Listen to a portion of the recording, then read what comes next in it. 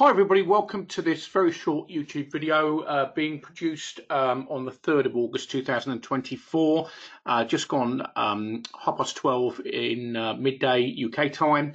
My name is Gavin Holmes. I'm the author of Trading in the Shadow of the Smart Money, and today's educational video is entitled VSA Weakness, No Demand in Downtrend, Microsoft. I do want to repeat, obviously, read this disclaimer to you. Trading futures, options on futures and retail off exchange, foreign currency transaction, Forex, I'll add crypto in there as well, involves substantial risk of loss. It's not suitable for all investors. Past performance, whether actual or indicated by historical tests of strategies, is no guarantee of future performance or success. There is a possibility that you may sustain a loss equal to or greater than your entire investment, regardless of which asset class you're trading: equities, options, futures, Forex, or cryptos, as I've just added. Therefore, you should not invest or risk money that you cannot afford to lose. I'm your presenter today. My name is Gavin Holmes. I'm the author of Trading in the Shadow of the Smart Money and the Complete Volume Spread Analysis System Explained. I've been trading for 24 years.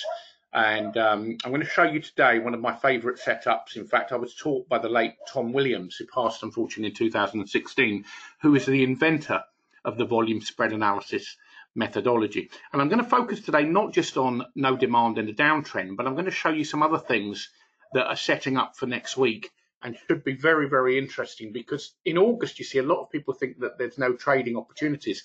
It's been absolutely brilliant in July, and August, I think, is going to be better. So I'm not going to be taking any time off in August. I will be doing some live events during this month, and I'm launching a new course called Detective Holmes Follows the Smart Money. It's a 12-week course.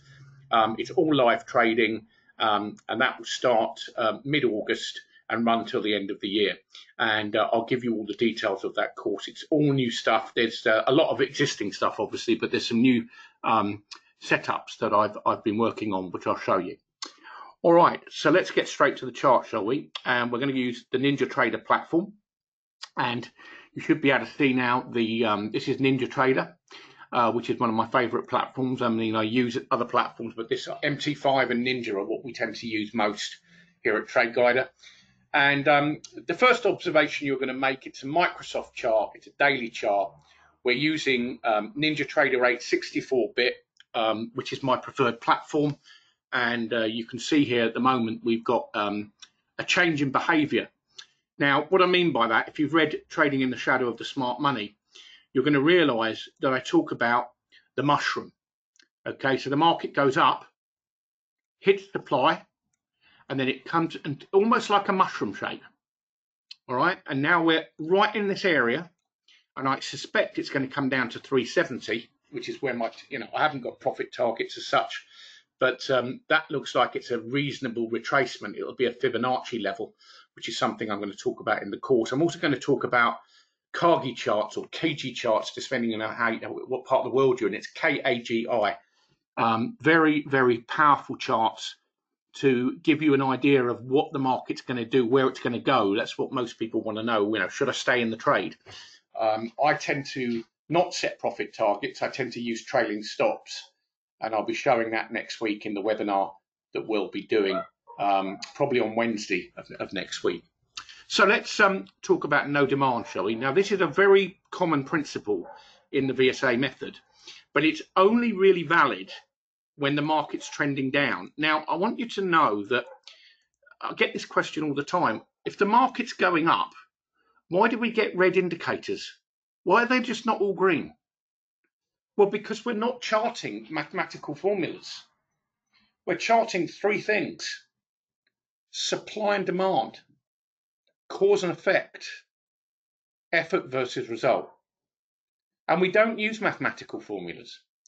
Now, what people don't seem to understand, and I'm going to clear it up today, is we don't just chart supply and demand.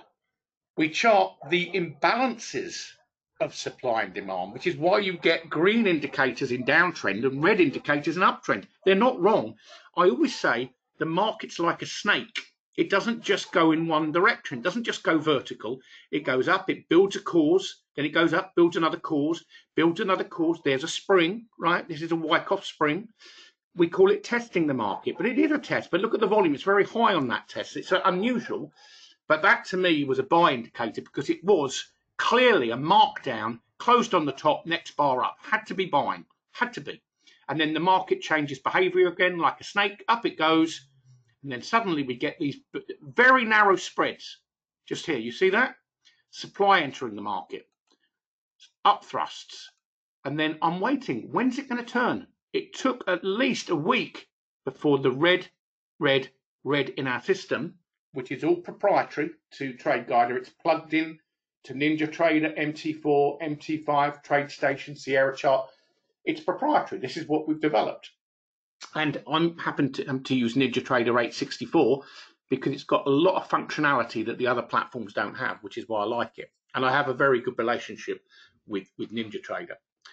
And so we're going to talk about a downtrend. So we can see how do we define a downtrend? Well, in TradeGuider and in the Smart Center Pro technology, which is what I'm using, we have a system which is a medium-term trending system. And then we have here the volume thermometer, which is very straightforward.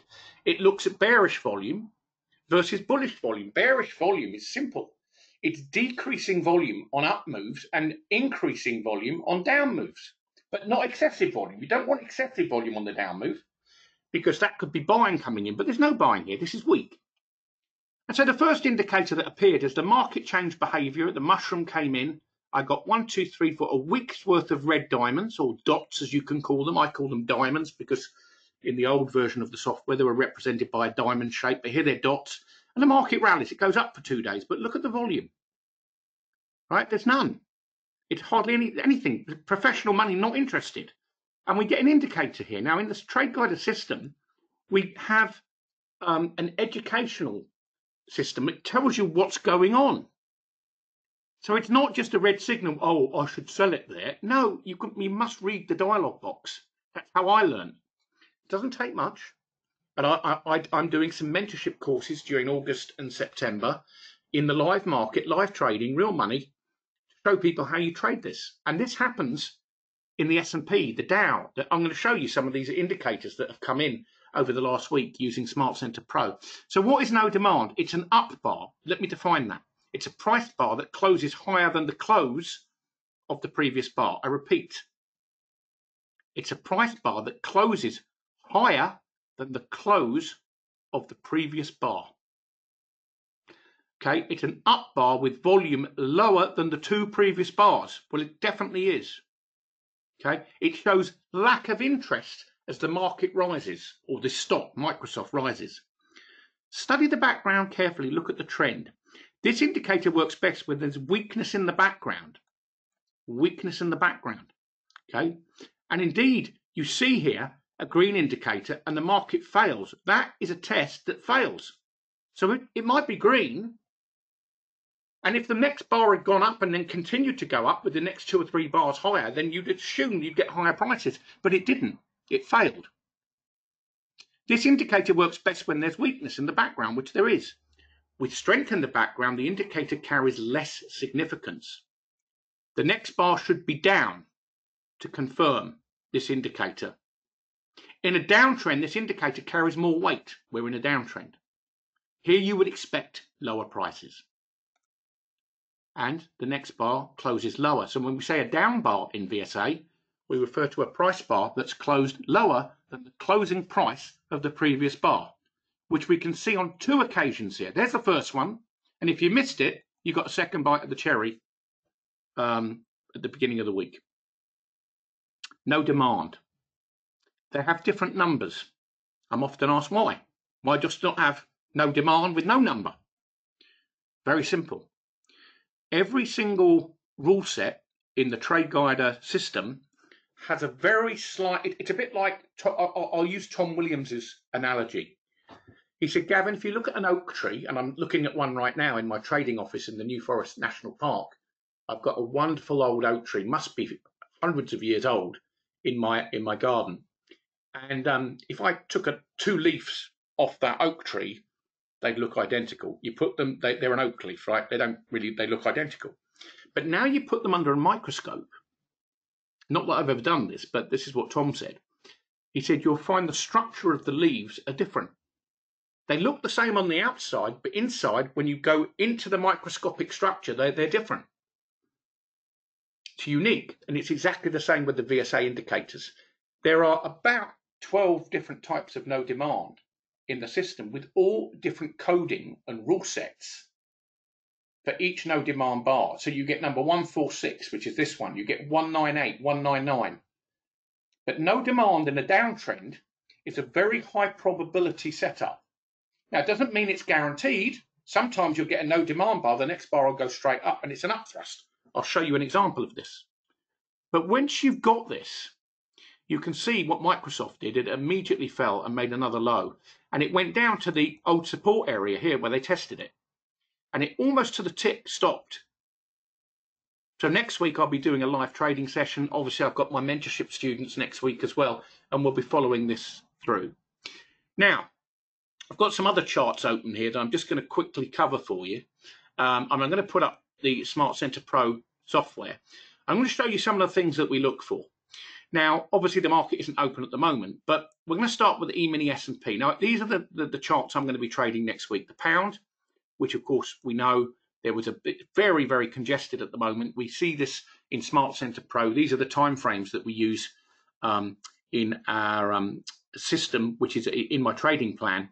And we can see here that we've got over here a trap up move on the weekly, and that's why we had the market go down for 4 weeks, and then it started to rally again.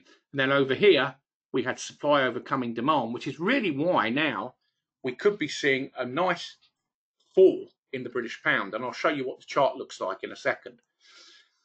Then we can look at the E-mini S&P, much more obvious.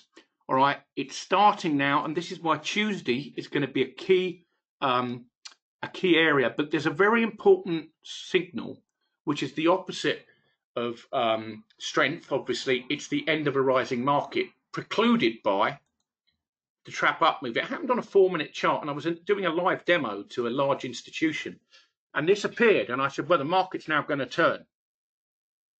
And they said, well, I said, that is the highest probability indicator, number 71, end of a rising market. And if it's precluded, if we see some sort of upthrust, it will confirm it. Now, I'll show you the chart in a second. We'll go to the pound, and then we'll go to this one. There's the upthrust confirming it. There's a secondary upthrust, and it was all on a small time frame. So the 4-minute chart came in. Now, we'll start with the pound, okay? And we can see, I'm going to go to the 1-hour chart, and we can see the decline, all right? And then we saw the volume coming in here at the end. We got 2 bars here that are very weak bars, okay? It closes on the low, closes on the low, next bar down, and then here the same. Very big setup for Monday, Tuesday on this instrument, so watch it very carefully. But the trend is clearly down over here and has been for the majority of the time.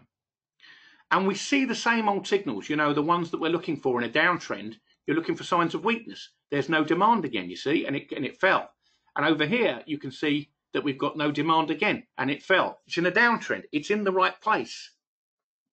It's in the right place. E-mini S&P, okay? We'll go down. We'll go to the 4-minute chart. It's the end of the day. It's the end of the session, okay?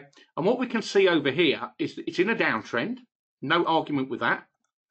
And we can see all the way down here, we've got the end of a rising market signal. Now that is, as I say, probability-wise, I'd say it's 85 to 90% that the market will fall when you see it.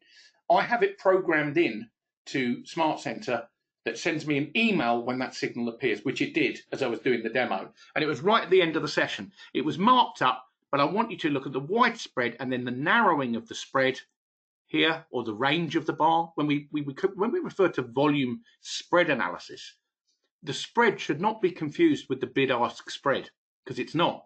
It's the range of the bar. So basically, volume spread analysis looks at the range of the bar in relative to the volume. Look at the volume over here. It's pretty average, and then suddenly it shoots up on 3 bars. The spread narrows. The spread is simply the high and the low of the price bar. That's it. We close near the middle, but the next bar closes lower. Supply has overcome demand. And again, if you missed that one, you've got a great setup over here. Look at that trap up move. Now, the traps are just as good as the end of a rising market indicators, and I search for those as well. And if you want to get a demo of this in the live market with me, then just email my wife, Laura, Laura, at tradeguider.com and say you want a demo in the live market. And it's only 30 minutes, doesn't take long, and I'll show you how it all works live. Obviously, Monday's a bank holiday here, so we can't do anything Monday. But next Tuesday onwards, there'll be some slots available for you to see this running live. But a trap up move is a very strong principle. You can see it here, the end of a rising market here. And again, you can see on this bar here, oops, let me just go back to there. There it is. And over here, we can see supply coming in. And this is supply, meaning that the sellers are trying to attack the market, and then they win. And down we go. So I hope you've enjoyed this short educational video that I'm producing for you. I hope you all have a good weekend. Obviously, next week is going to be very busy in the markets. Again, if you want to get hold of us, the easiest way, one of the things we do have, if you want to immediate answers, is go to tradeguider.com, our website, and there's a live chat button on the front page, and we're monitoring it right now. My wife, Laura, is head of sales, so she monitors that, which means if you've got any questions, she can just shout over at me in my office and I can answer them for you. All right, everybody, I wish you good trading, constant profits. Take care. Good trading next week, and look forward to connecting with you. May your God bless you. Namaste, and best wishes. Take care. Bye-bye.